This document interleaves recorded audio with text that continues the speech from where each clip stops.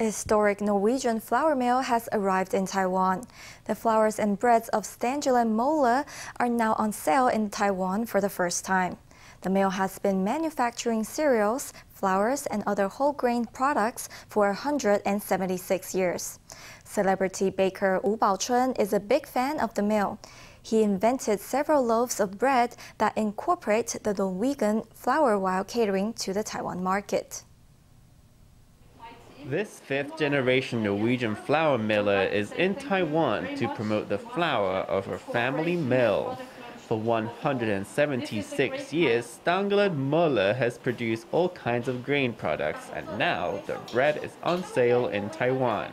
The whole grain bread is spread with butter and topped with salmon, tomatoes, or cheese, a classic Norwegian lunch. The bread taste is quite neutral, so you can mix whatever you like. Our aim is always to produce the full corn flour, so to use the whole grain. We like to produce clean food with a high nutritional value.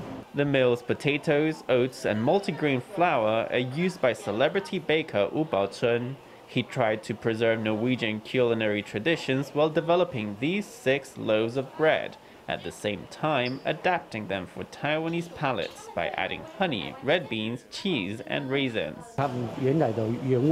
We will also promote the natural flavor because that's their way of life and we don't want to change it. But we'll introduce people to how to eat their bread. And of course, we'll also add in some flavors that Taiwanese people are used to. We want to bring the Norwegian health concepts to Taiwan. The bakery industry was worth 105 billion NT in Taiwan last year.